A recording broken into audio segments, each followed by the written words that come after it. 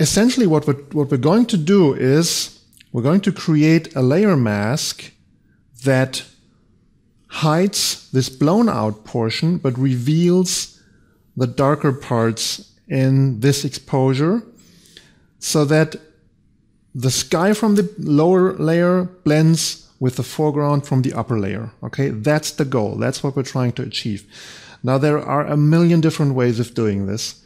But there's one which is particularly useful if you're trying to blend two images based on the brightness of their pixels. And that's exactly what we're trying to do here. That's the essence of HDR, of manual blending for manual exposure blending for increasing the dynamic range of your images.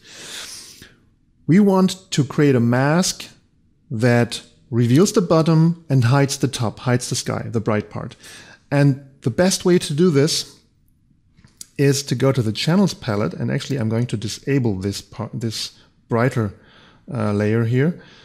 I'm going to the channels palette, and there you have, if you're working with an RGB image, which you usually are unless you change the mode explicitly, you have the RGB channel here, so that's the color image that you usually see, and then you have the red, green, and blue channel, which gives you different masks revealing the different colors, spoken very coarsely, of course, very simplified.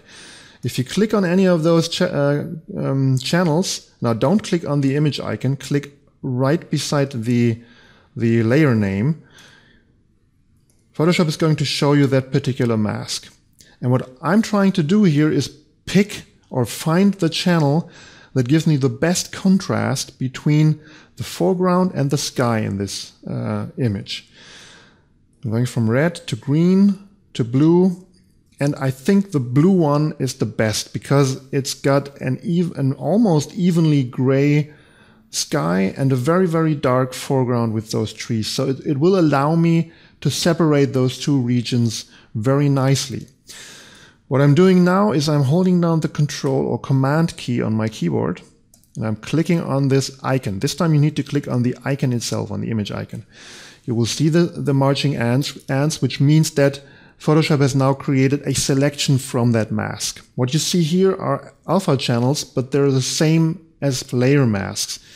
And you can go back and forth between selections and layer masks in a very simple way. To turn a layer mask into a selection, just Control click or Command click on the layer mask icon. So now I'm going to enable the RGB channel again, and then I'm going back to the layers palette here. And what I'm doing will make sense in a minute, but let me just do some things here. I'm going to put this upper layer into a group. And with this group selected, I'm coming down here to this Add Layer Mask icon below the layer palette, and I'm holding down the Option or Alt key and clicking on that icon. Now, what that does is, by clicking on the icon, I turn the selection into a layer mask. And by holding down the Alt or Option key on my keyboard, I invert that mask in the process of doing that. So as you see, before that, in the layers, in the channels palette, the trees were dark and the sky was bright. Now it's the other way around. The sky is dark and the trees are bright. Okay, that's the trick with this Option key. It just inverts everything if you're creating a layer mask from a selection. Now at that point, we already have the first mask that blends these two sections of the image together. But it does so in a very crude and not in a very appealing way. If I disable this mask, you can see that the lower part gets brighter because the mask is virtually white in those areas, so it reveals those pixels. Up here it hides some of the blown out portions. So if I disable this, I have the lower mask only, the lower image only. And if I disable the layer mask by shift clicking on it, you see that this blown out sky comes back. So now I only see the upper layer.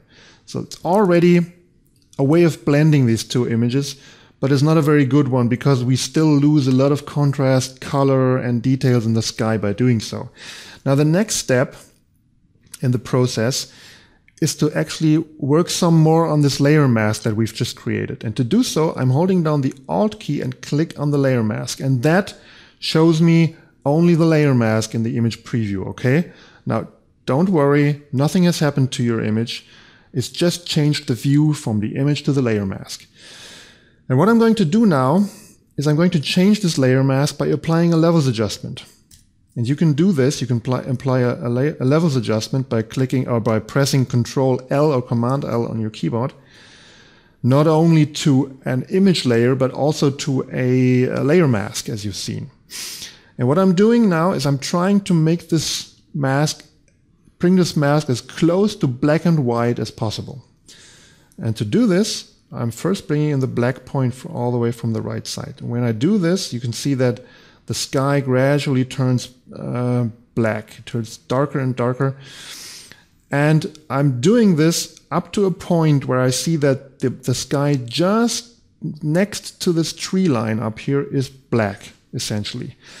I don't care about those few clouds here. I could drive them to black also with this layer, with this levels adjustment. But in doing so, I'm going to make the transition between these trees and the sky worse in the mask. So I need some room there for a nice smooth transition between the treetops and the sky. So that's why I'm stopping right here. I can take care easily of this part with a brush later on. I'm going to also raise the white point to give some more thickness to this white part of the mask here. And I think we're doing fine here. That's what we wanted to achieve. Now I'm going to grab the brush tool by pressing B on my keyboard, raise the flow value to 100% and change the foreground color to black. I do this by pressing D to make the fore and background color the default, white and black, and then X to switch them, and that makes the foreground color black. And when I do this, you can see that I can easily paint on these clouds to bring them to black. And I'm going to go into the middle here. Oops. Let me just zoom to 100%. No, that's not 100%, that's 100%. And I'm going to make my brush smaller. By the way, the opacity should also be 100% when you do this. And then I'm going to go into these areas here and remove these parts which are very close to the edge of the mask. I'm going to switch to white as a foreground color and do the same thing to the edge on the white side of the mask. Okay, so let me zoom back out. Okay, so I think everything up there is black, everything down here is white. And I think maybe I need this part of the mask later on for another step. So I'm just going to save this for later. And the way I'm doing this is create a group and actually create another group inside that group. Hold down the Alt key and drag the layer to this new group and then close it. It's just out of sight. I just saved it. It is there for when I need it later on, but it doesn't disturb me anymore. And now that I've done this, I am actually making this whole bottom part white too, because for now, that's all we need. A mask that separates the sky from the foreground so that we can hide and reveal the specific sections of the images. Now you can see that we have a very hard blend between those two areas. The sky part is there 100% because we hide the blown out sky in this layer. So the sky actually doesn't change if I disable this group now. And we have the foreground 100% being taken from this brighter exposure. And you can see that this doesn't really look nice because right here where the treetops are, you can see that the backlight actually overpowered those small tiny twigs in these treetops, and we've got a very ugly looking, bright kind of halo artifact in this area. So that would be the straightforward way to go with luminosity masks, but to make it actually believable and to create a very good looking manual blend, there is one other thing to do. And that is, I'm going to create a black layer mask on this layer here. And let me explain why I'm doing this. What you see now here is a group with a layer inside, and both have a mask. And what happens now is that only the pixels of this layer are going to be visible in parts where none of these two masks is black. Okay? So wherever one of those masks is black, the pixels are going to be hidden.